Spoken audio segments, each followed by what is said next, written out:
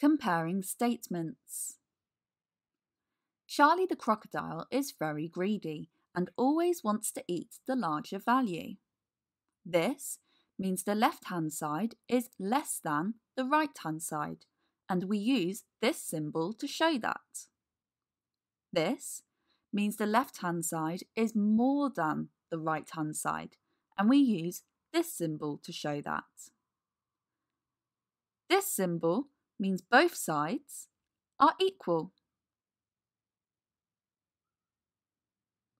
Fill in the box with the correct symbol. Here are the symbols to help us. Which side is more? Here we have 6 dots, and here we have 3 dots. Which side will Charlie the crocodile want to eat? Which side is bigger? We need to use this symbol. We know that 6 is more than 3. Now it's your turn. Which symbol goes in this box? Charlie the crocodile will eat the larger side. We know we need to use this symbol. 14 is less than 27. Well done if you got that correct. Fill in the box with the correct symbol. We need to compare these two number arrays. This group shows 3 rows of 5, or 3 groups of 5.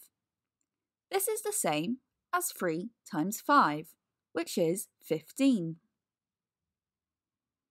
This group shows 5 rows of 3, or 5 groups of 3. This is the same as 5 times 3, which is 15. Which symbol do we need to put in the box?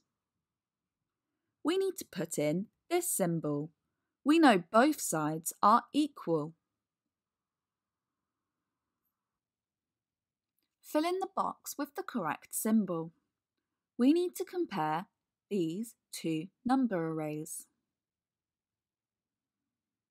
This group shows 4 times 4. We have 4 rows of 4 or 4 groups of 4, which is 16.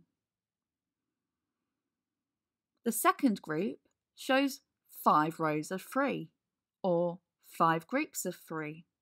This is the same as 5 times 3, which is 15.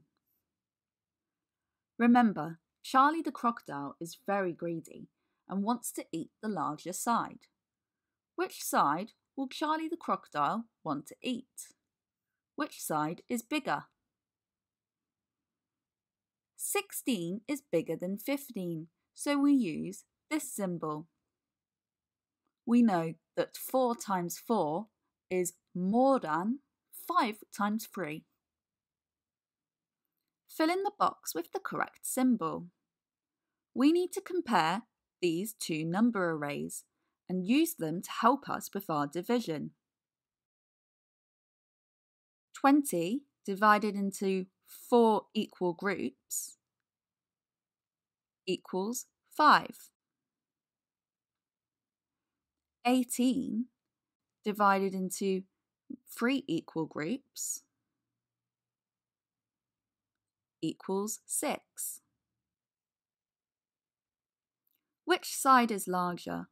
Which side will greedy Charlie the crocodile want to eat?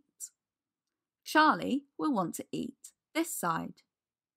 20 divided by 4 is less than 18 divided by 3.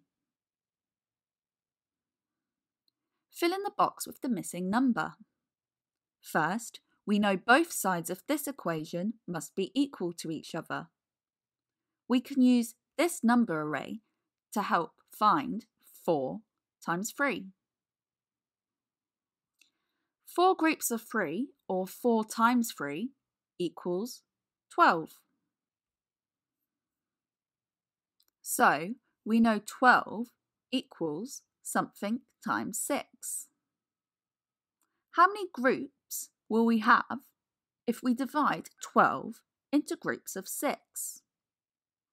So here is 12. We need to divide it by 6, and we have 2 groups.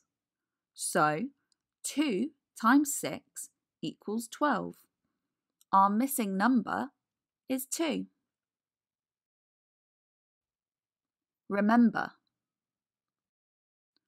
we use the following symbols to compare statements: less than, equal to, and more than.